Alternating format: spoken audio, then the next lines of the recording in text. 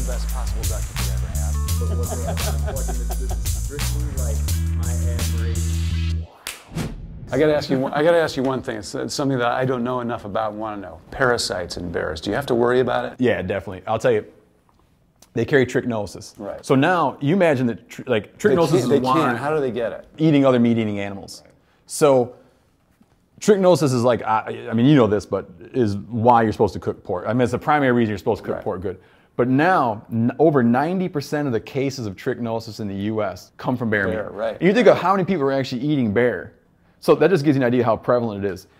I remember reading a study, there was 2 counties in Montana where they found that 100% of the bears over 6 years of age in these counties were trichinosis positive. Really? I killed a 17-year-old bear out of that county one time and sent a piece of its tongue into a lab, and they came back and it was trichinosis positive. And they send you a letter from Fish and Game excusing you from wanton waste laws, basically saying if you want, you can pitch the bear. Wow.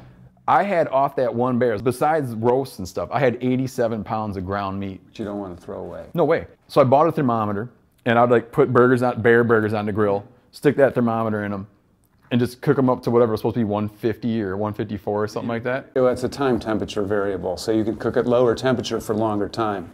Okay. If you want to kill it. So I followed whatever guidelines they have, ate the whole thing, never had a problem. Yeah, but you're kind of crazy.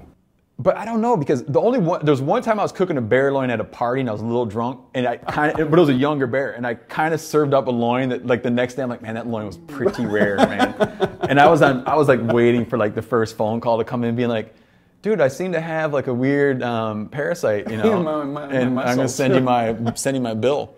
But you can also kill it by freezing. Yeah, but you know what? You read that everywhere, but then you never see the government agencies say it seems to be effective, but they always say do the cooking. Oh, but then you talk to individuals, and individuals will say freezing kills it.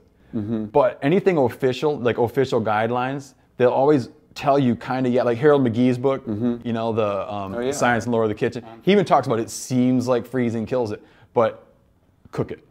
So I don't even send the bears in to test them anymore. I just assume every bear is. So this has been cooked.